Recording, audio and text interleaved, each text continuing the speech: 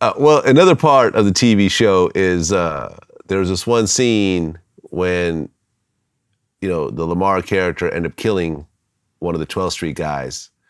And while he was basically stabbing him to death, he was singing the song, "You Can't Stop the Rain." Mark Furman. You remember Mark Furman? Who's that? He was the police on the O.J. case. Right, exactly. That Mark Furman. Okay, and what was he saying? I don't remember. It was a while ago. I plead the fifth because it might incriminate me. Okay, fair enough. And when I did interview D. Meeks about the whole story, he did say that the Lamar character, he said that it very closely resembles in terms of your overall personality and the experiences that he had with, being around you and so forth.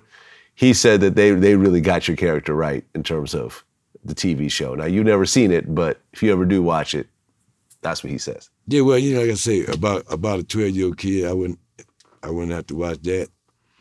And about, I don't have nothing against big women, but I ain't never been with no woman in no Coleman Island, because my women, hourglasses that after me and my wife broke up with, you know what I'm saying? So, yeah, I hear you, man. It's a movie. But like I said, the sad part is that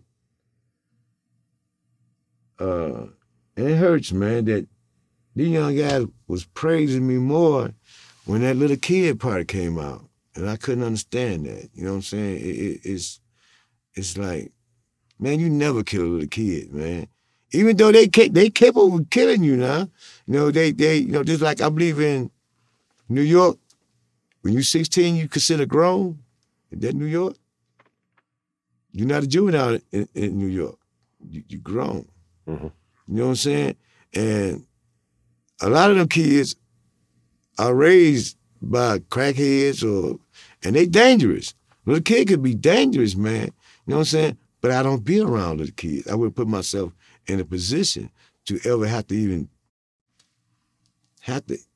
think about killing a little kid. I wouldn't even deal with a little kid. You know what I'm saying? Even though they say we don't have morals, a lot of us do. It's motherfucker like Bush Jones is, like them so-called cold-hearted motherfuckers until they get locked up. You know what I'm saying? Then they believe in Jesus and shit then. You know what I'm saying? So, no, man, I wouldn't never harm no little kid. You know what I'm saying? I'll protect them.